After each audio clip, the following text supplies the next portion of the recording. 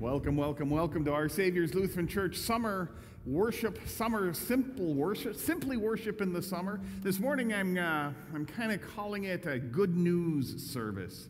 The version of the Bible that we'll read the lessons from this morning is that good news version that was kind of published in the middle 70s, and so the songs we'll be using this morning too are kind of published and written at about that same time frame. So the good news service this morning. Hope you enjoy it and can praise God in this time today. I'm Pastor Chris Hill, Senior Pastor here at Our Savior's, and on behalf of the rest of the staff and Brad on organ, it is my joy to welcome you here in person, or if you're listening on the radio or watching on Cat 7, YouTube, or Facebook. However you are experiencing this service, it is the intent of your leadership to make it obvious and true that this time we spend together is totally inclusive. Everybody's welcome here, and it's totally unconditionally inclusive.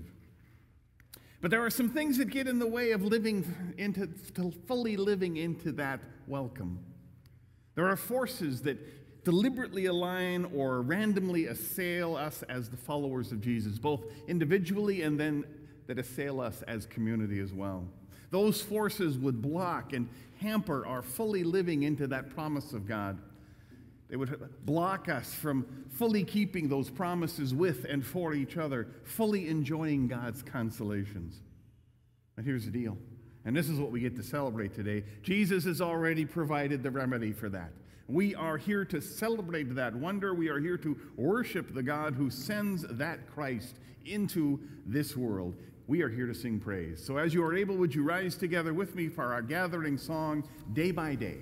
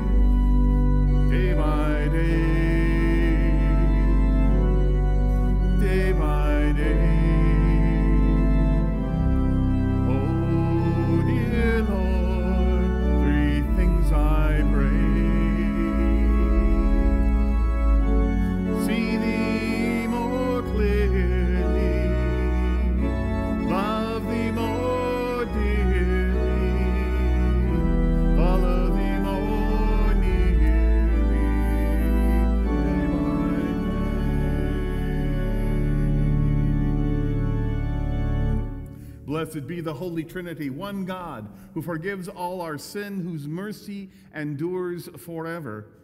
Amen. Seeking reconciliation with God and neighbor, let us remember the gift of baptism and confess our sins.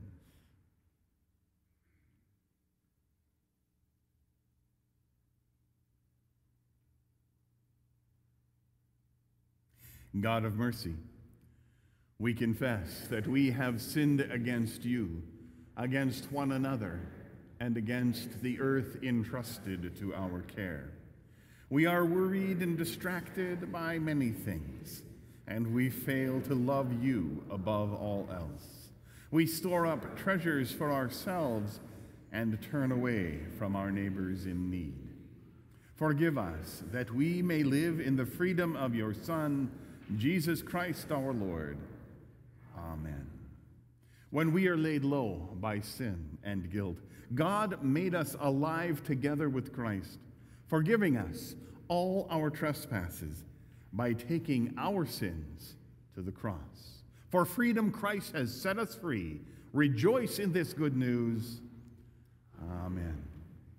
Rejoice, people of God. Celebrate the life within you and Christ's presence in your midst. Our eyes shall be open. The present will have new meaning, and the future will be bright with hope. Pray with me. O Lord God, we bring before you the cries of a sorrowing world. In your mercy, set us free from the chains that bind us, and defend us from everything that is evil. Through Jesus Christ, our Savior and Lord. Amen. Please be seated.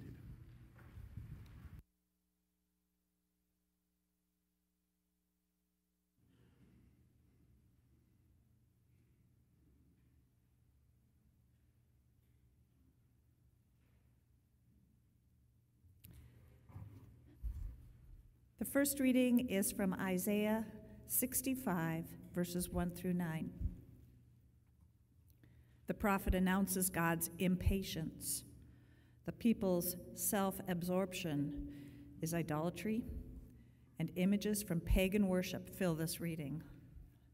Like a vintner who crushes the grape to release the wine, God will use Israel's exile to establish a new community of the faithful. The Lord said, I was ready to answer my people's prayers, but they did not pray. I was ready for them to find me, but they did not even try. The nation did not pray to me, even though I was always ready to answer. Here I am, I will help you. I've always been ready to welcome my people who stubbornly do what is wrong and go their own way. They shamelessly keep on making me angry. They offer pagan sacrifices at sacred gardens and burn incense on pagan altars. At night, they go to caves and tombs to consult the spirits of the dead. They eat pork and drink from broth made from meat offered in pagan sacrifices. And then they say to others, keep away from us. We are too holy for you to touch. I cannot stand people like that. My anger against them is like a fire that never goes out. I have already decided on their punishment, and their sentence is written down. I will not overlook what they have done, but will repay them for their sins and the sins of their ancestors.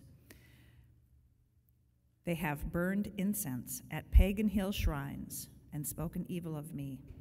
So I will punish them as their past deeds deserve. The Lord says, no one destroys good grapes. Instead, they make wine with them. Neither will I destroy all my people. I will save those who serve me. I will bless the Israelites who belong to the tribe of Judah, and their descendants will possess my land of mountains. My chosen people who serve me will live there. Word of God, word of life. The second reading is Galatians 3:23-29. For Paul, baptism is a powerful bond that unites people not only with God, but with other believers. Those who call themselves children of God experience a transformation that removes prejudices of race, social class, or gender in favor of true unity in Christ. But before the time for faith came, the law kept us all locked up as prisoners until this coming faith should be revealed.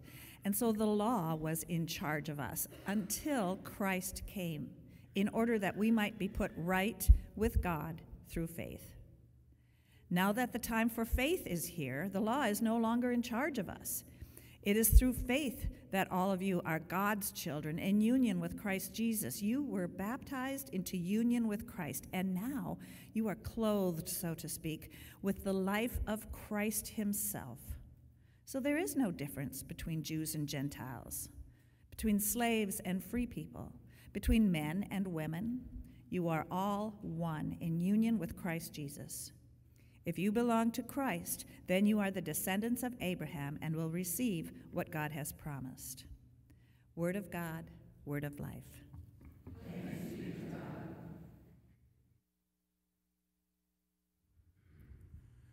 As we prepare for the reading of the gospel story, the story of Jesus, would you rise together?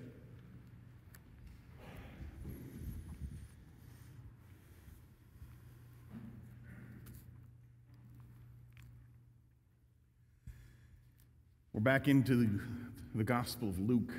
After spending some time with Jesus and the disciples in the Gospel of John just before his crucifixion, we're back into the main stories, the scope and the sweep of the stories of Jesus' life for these next weeks here in Pentecost. And we're back in the Gospel the way Luke tells it. The story just before this, Jesus and his disciples, Jesus had said, let's go to the other side of the lake. And the other side of the lake, they were in Galilee. The other side of the lake is pagan territory. It's Gentile territory. So why he wanted to go, we're not really sure. But on the way, they encounter a storm. The boat they're in almost capsizes, is almost washed away. But Jesus calms the storm. And his disciples go, who is this then that can even calm the waves? And then they get to shore, and we find out who this is. Luke 8. And we find out from an unlikely source. Luke 8, 26 to 39. Jesus and his disciples sailed over to the territory of Gennesaret, which is across the lake from Galilee. And as Jesus stepped ashore, he was met by a man from that town who had demons in him. For a long time, this man had gone without clothes and wouldn't stay home, but spent his time in the burial caves. The exact kind of thing, just a little aside here, the exact kind of thing that the first lesson said, don't do that. It makes God angry. So when this demoniac, this man inhabited by demons, saw Jesus, he gave a loud cry, threw himself down at Jesus' feet and shouted, Jesus, Son of the Most High God, what do you want with me?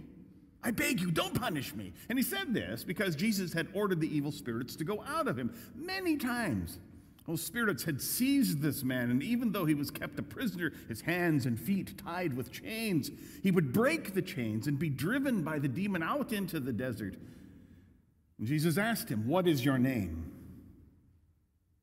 My name is Mob, he answered. My name is Legion. My name is Many, because many demons had gone into him. And the demons begged Jesus not to send them into the abyss.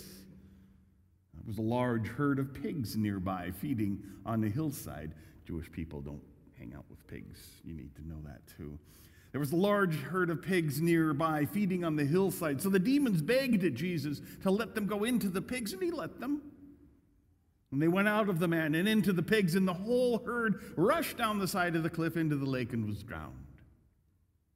The men who had been taking care of the pigs saw what happened, and they ran off and spread the news in the town and among the farms in the area. And people went out to see what had happened. And when they came to Jesus, they found the man from whom the demons had gone out sitting at the feet of Jesus, clothed and in his right mind.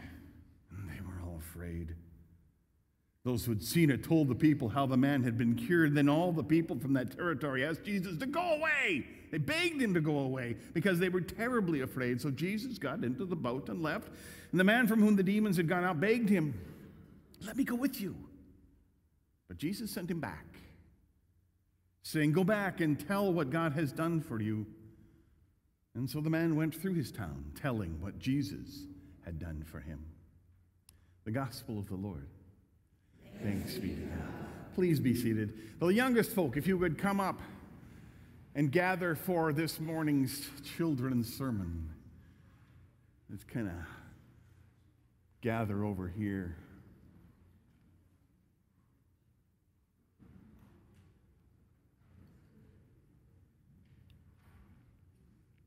There we go. All right. Come on up. Good morning, good morning, good morning. I need to ask you a question this morning. Did you notice this morning if God did anything for you today? How about this? Are you awake? All right. Did your parents or grandparents or somebody wake you up? You did it all by yourself?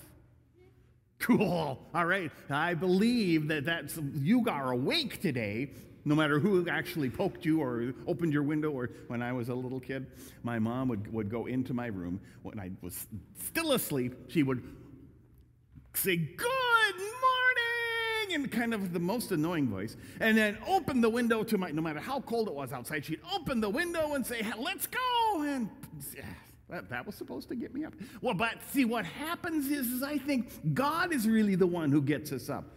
So if you are awake today, God did that.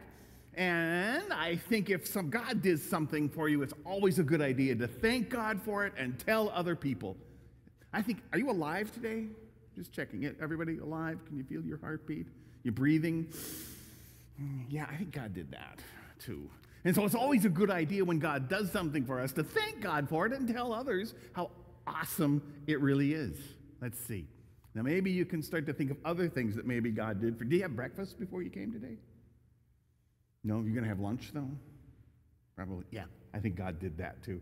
So it's really an awesome thing to go, yeah, thank you, God, for breakfast and for lunch and for food and for people who wake me up and for the breath that I have, and to tell others that God has done that too. Jesus offers to help you notice those things all the time. So when something really good happens, or even just something normal happens and God did it, you can go, "Oh, thank you, God, for the rain, or for the fun I had yesterday, or for our plans for tomorrow." And you can tell people, "Yeah, God loves me. That's an awesome thing." Whenever God does good things, it's always a good thing to remember to thank God for it and to tell others that it's true. So in just a little bit, we're going to pray in a second, but in just a little bit, I'm going to talk about some things that stop us from doing that stop us from going, "Thank you," and stop us from telling other people that God did that good things for us. So I hope you keep listening. But in the meantime, let's pray. Can you repeat after me? Thank you, God, for waking me up and giving me breath and all that you do. Amen. Thanks for coming up.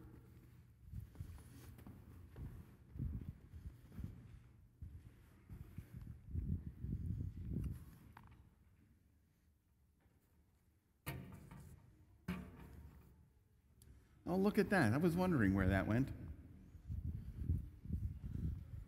This is the certificate I talked about last week that we got from the synod that said that we gave $12.14 per confirmed member to World Hunger this year because of Rejoice, Renew, Reach. I was wondering where that went. Oh, and by the way, God did that too. There we go. So I promised the youngsters that we talk about the things that get in the way of us recognizing that God is doing things, and that gets in the way of us thanking God for doing things in our lives, and the things that get in the way of us telling others that God is good. Martin Luther, when he explains to us what's going on in the Lord's Prayer, helps us pin the tail on the donkey of the problem: the devil, the world, and our sinful self. That is what Martin Luther says keeps us from saying thank you, keeps us from recognizing what God has done, and keeps us from telling others what God has done. Our Bible lessons this morning describe the effects of those powers, those forces on our souls and on our community. Those same lessons this morning reminded us of God's remedy, and it's grace. It's grace. It's God's gift of forgiveness. It's God's gift of strength. It's woven through the Isaiah prophecy. It's woven through what the missionary Paul was talking about. It's woven through the story of Jesus and the demon-filled man. Grace.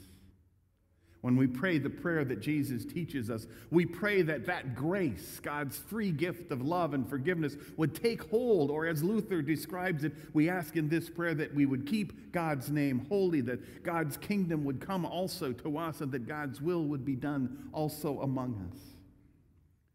Luther goes on to describe that the creative life and breath of Jesus' words in his prayer teaches us that God's holiness, God's kingdom, God's will are done whenever he hinders and defeats every evil scheme and purpose of the devil, the world, and our sinful self, which would prevent us from keeping his name holy and would oppose the coming of his kingdom, or would keep us from recognizing the good that God has done and keep us from telling others about that and giving God thanks.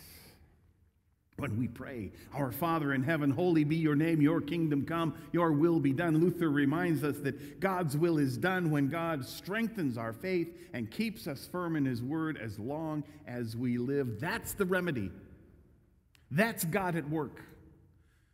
It's not so much about us.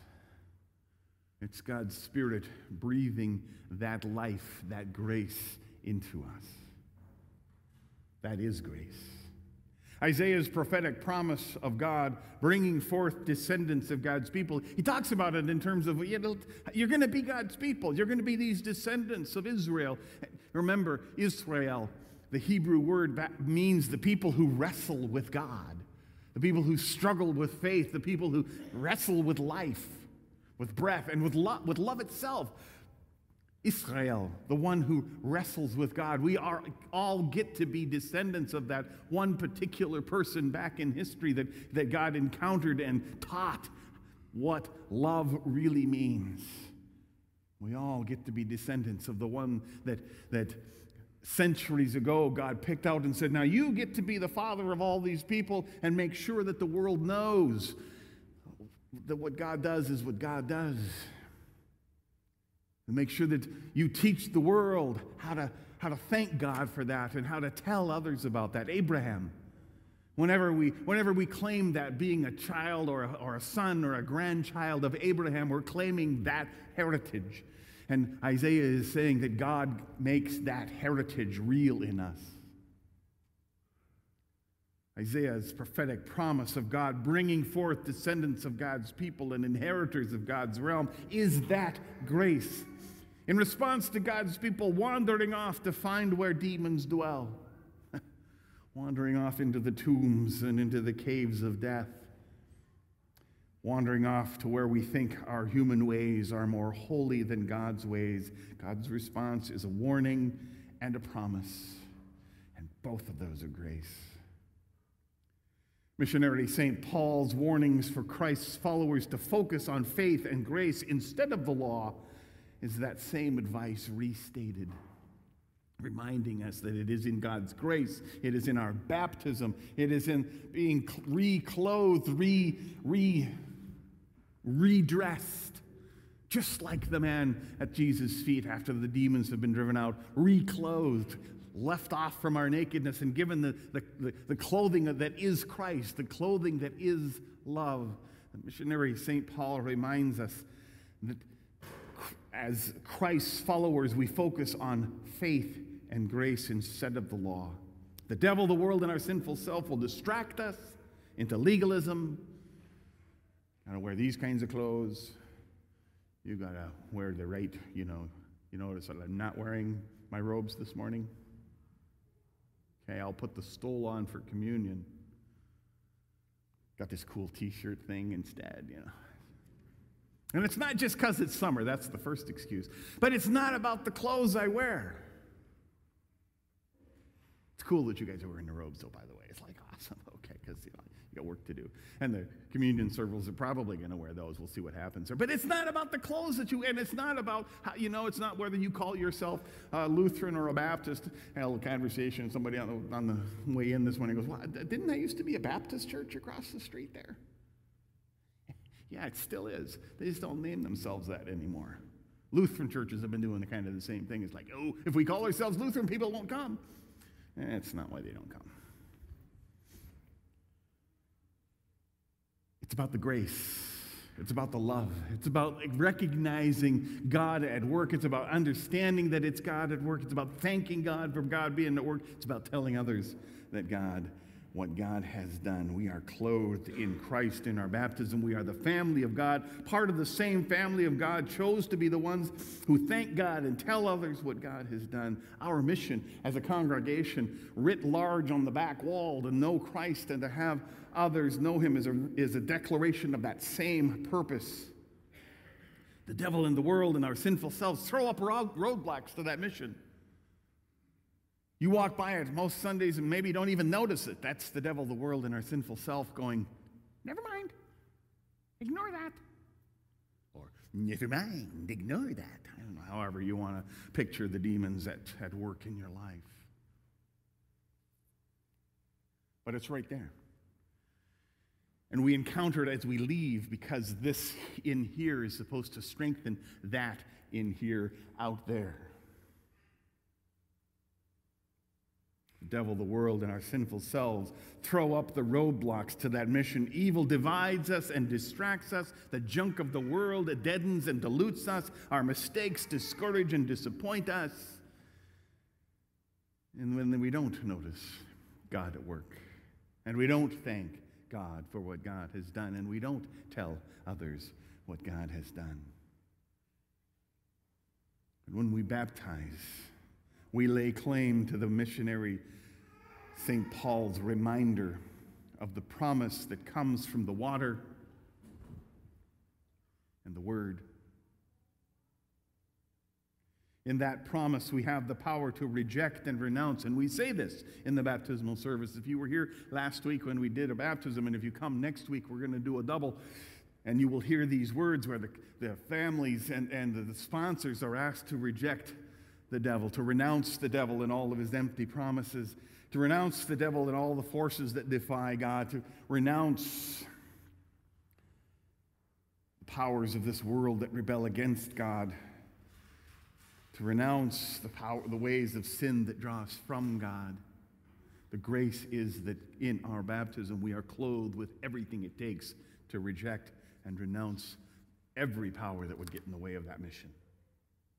The devil, the world, and our sinful self, those forces would keep us from living lives of gratitude that are so abundant that just in living them we are a witness to what God has done.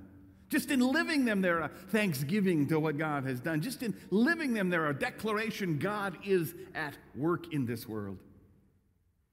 Jesus has come right into the force field of all evil and sin and driven those demons out, no matter how big of a mob they might be, no matter how legion they might be, no matter how big of a group or how impressive they may feel in our lives.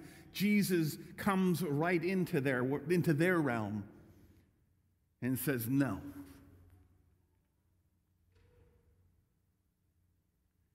Jesus has come right into that force field of evil and sin and driven those demons out. And then we can sit at Jesus' feet in our right minds, clothed in Christ in our baptism, so that we can, right here, right now, proclaim throughout our city how much Jesus has done for us. We can do that through God's work, our hands. We can do that with Feed My Starving Children. We can do that with Habitat for Humanity. We can do that with the offerings to the Food Shelf and the Food Bank. We can do that when we pray for each other in the midst of our grief. Russell passed. First service, he would sit right back there on his walker, usually first. So he had come once this summer, suddenly died. A couple of weeks ago we had his service. When we pray for his family, when we pray for his soul, when we pray for the people who loved him, and when we're there for them to listen and to comfort and to just hear their stories, we are proclaiming what God has done. We are remembering what God has done. We are telling the world what God has done. When we help with the Dominican and the Haiti and the Blue House missions, when we help with the ELCA World Hunger and we support the broader mission of Northeast Minnesota Synod and the ELCA, we are remembering, we are identifying what God has done. We are thanking God for what God has done, and we are telling others. The devil, the world, our sinful self, those forces would keep us from recognizing who we are and what God has done. But we belong to Christ. We are the offspring of the family of Abraham.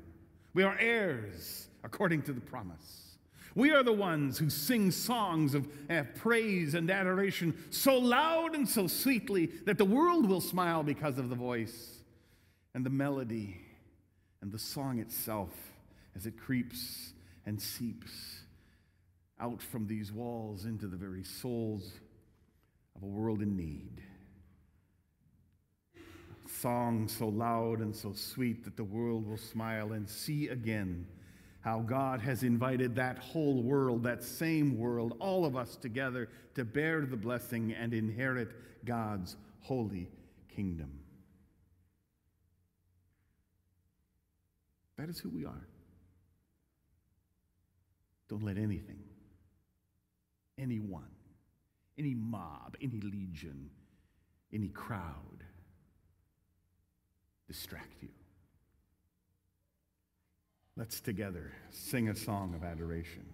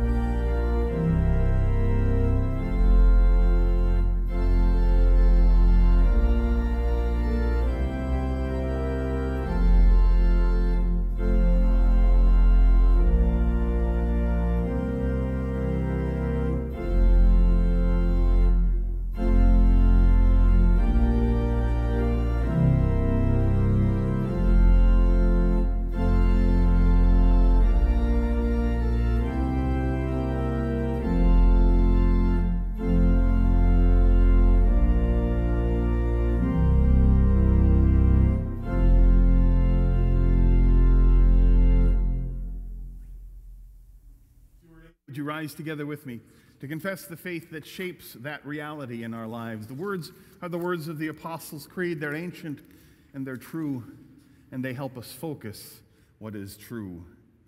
I believe in God the Father Almighty, creator of heaven and earth. I believe in Jesus Christ, God's only Son, our Lord, who was conceived by the Holy Spirit, born of the Virgin Mary, suffered under Pontius Pilate, was crucified, died, and was buried. He descended into hell. On the third day he rose again. He ascended into heaven. He is seated at the right hand of the Father, and he will come to judge the living and the dead. I believe in the Holy Spirit, the Holy Catholic Church, the communion of saints, the forgiveness of sins, the resurrection of the body, and the life everlasting. Amen. The peace of Christ be with you always. And also with you. Thank you. Share that peace with each other. Remind each other of that power.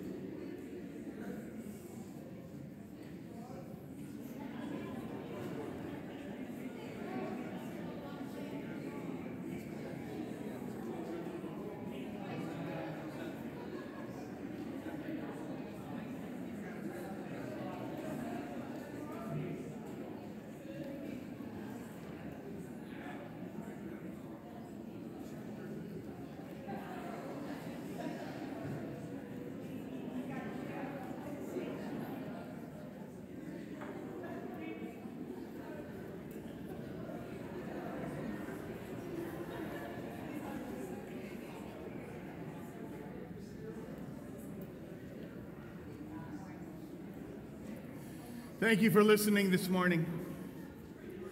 Thank you for opening your hearts and your minds and your ideas to the Word, to the sacrament.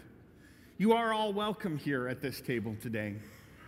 Thank you for being willing to come to this table to let the bread and the wine become in your lives the body and blood of Jesus. Thank you for responding to that love, to that grace, by being here, by sharing the peace with each other, by offering a little bit of yourselves in our offerings that will gather at this point. Thank you for being a part of the mission and ministry of this place and of these people.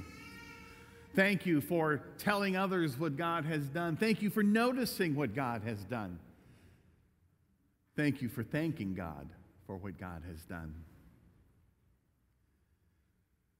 Some things that God is doing in our midst in the weeks ahead. This coming Wednesday, this is beautiful rain. Thank you, God. It's beautiful rain today. We need it, but not on Wednesday, because Wednesday we're scheduled to have a picnic outside. If it rains, we'll go inside, but it's funner to do it outside. And then outdoor worship and with ice cream following. Just a great time to be together as God's people in our own yard here and witness to the world and worshiping outside. It's kind of a cool thing. 5:30 for the picnic, 6:30 for worship, and ice cream right after that. I invite you to keep your eye on the entry area there. When Marty is out there and others are out there with their computer, they're there to help you update our directory, our electronic directory, so we can publish a printed copy of that. So keep your eye open for that. We need a whole bunch more people to get their pictures submitted or taken or whatever and get that in there so that we can print a printed copy and provide that to you folks that need that. So you can also, with the app, if you're cool on your phone, it's supposed to work really good. It does. I've got it on my phone, but we're missing a bunch of people still, so it's not as quite yet as useful as it could be. So if you see Marty out there, I don't know if he's going to make it today, but if he does, he's there to help you with that, and others will be too. I mentioned in the message, Russ passed away this week, or we had his funeral this week. If you would keep his family in your prayers. You may notice in the bulletin that there's a funeral for Novak. That's Sandy Novak. They've been connected with our congregation for a great many of years. That service on Saturday is a private service. It's for the family only. But if you would keep the Novak family in your prayers as well. The Brotwagen for the Dominican scholarships will be coming again in July. The date has been on the screens and will be for the next few weeks, reminding us of that opportunity as well. So thank you for your kind attention. Would you rise together as your gifts are presented?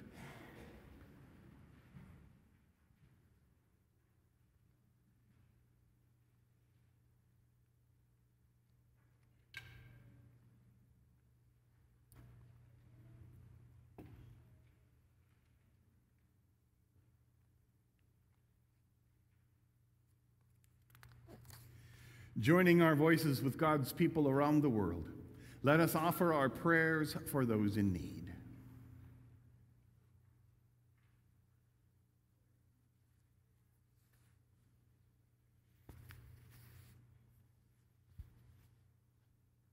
Blessed are you, O God, for the greening earth given for all, for the talents we are given to share, and for this bread and wine. Transform us to be the body of Christ, that feasting on this food and drink, our lives may reflect your generosity. Lord, in your mercy, hear our prayer.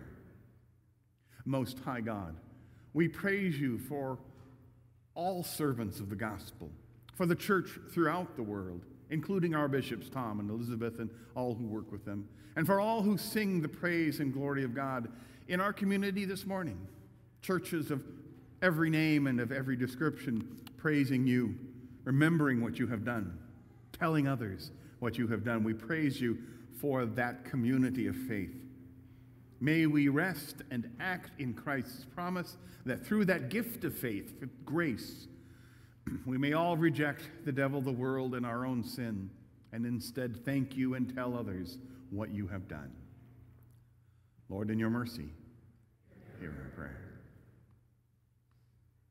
Most High God, we praise you for the well-being of creation, for mountains and lakes, for fields and forests, for plants and animals. Lift us up as good stewards to care for the entire earth. Be with those who fight fires already burning in the western part of our country. Be with those who help communities recover from flood and earthquake, which seem to happen all the time. Be with those who respond and with those communities that are affected by nature gone wild. Lord, in your mercy, hear our prayer. Most High God, we praise you for all nations and their rulers, for aid workers in every country. And God, we praise up leaders in all those nations and advocates to work for the healing, especially for people in war-torn areas, and for peace and equality for all people. Lord, in your mercy, hear our prayer. Most High God, we lift to you all who cry out in need, the hungry and the poor, the downtrodden and outcast, the grieving and sick, those afflicted by one another and by the evil in the world, those who mourn, including the McKibben family and the Novak family and others we name in our hearts before you.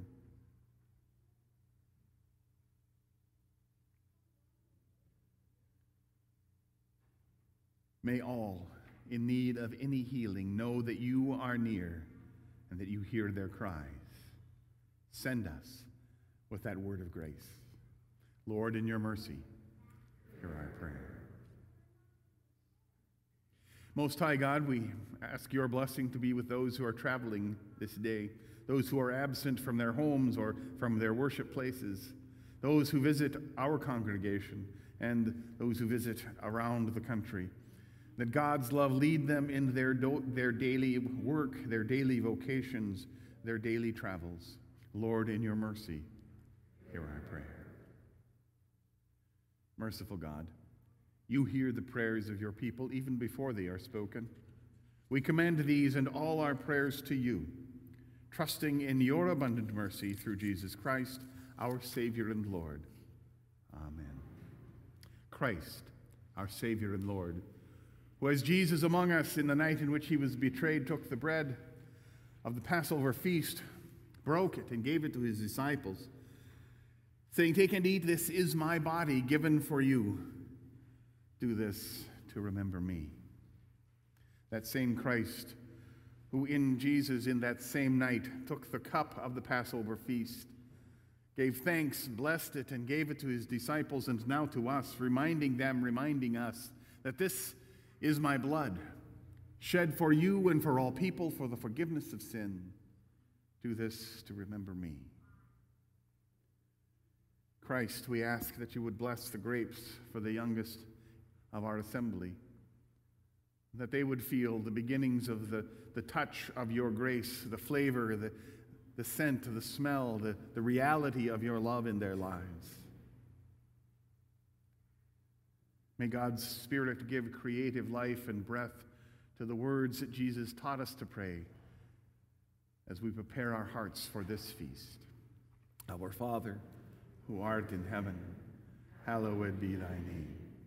Thy kingdom come, and thy will be done, on earth as it is in heaven. Give us this day our daily bread, and forgive us our trespasses, as we forgive those who trespass against us. And lead us not into temptation, but deliver us from evil. For thine is the kingdom, and the power, and the glory, forever and ever. Amen. Please be seated. The ushers will invite you forward for communion.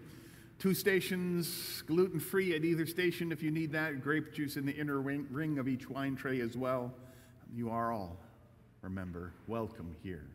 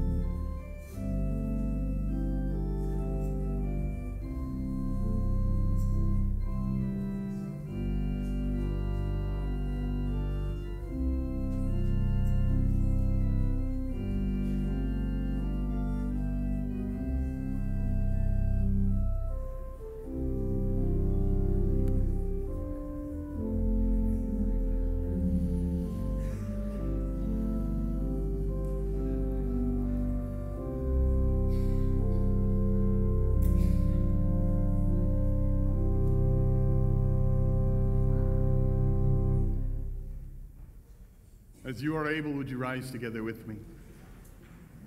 And then pray with me. O God, in this Holy Communion, you have welcomed us into your presence, nourished us with words of mercy, and fed us at your table. Amid the cares of this life, strengthen us to love you with all our heart, serve our neighbors with a willing spirit, and honor the earth you have made. Through Christ our Lord. Amen. May this body and blood of our Lord and Savior Jesus Christ strengthen us and keep us in faith toward Christ and in love for one another, that we may acknowledge and recognize the act and the love and the grace of God in our lives, that we may thank God for that power, for that gift, for that grace, and that we may tell others what God has done. Live your lives in Christ, rooted and built up in him, and abound in thanksgiving, and the blessing of the Holy Trinity, one God, be with you and remain with you forever. Amen. Go now in peace.